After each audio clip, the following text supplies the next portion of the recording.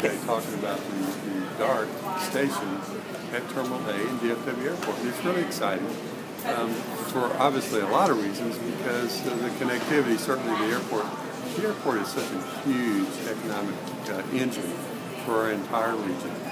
And so having that connectivity so employees can get to and from their job on transit, so people traveling can get to and from their destination, their final destination, or go to the airport as they travel somewhere else in the world. It's really all about the connectivity. And so we're excited about the project. Originally, revenue service was scheduled for the end of this year, December of 2014.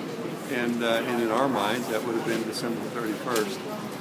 But the contractor for both DFW and DART have done a great job. They've done very good work, and we are trending ahead of schedule.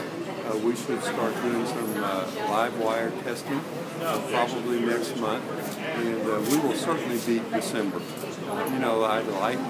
I'd like to be done in time for the state fair, but there's a lot of parts and pieces that have to come together. We've got to get all of our testing done, and everything has to fall into place. Immediately by order of the Transportation I think we've got a good shot, and we're excited about that.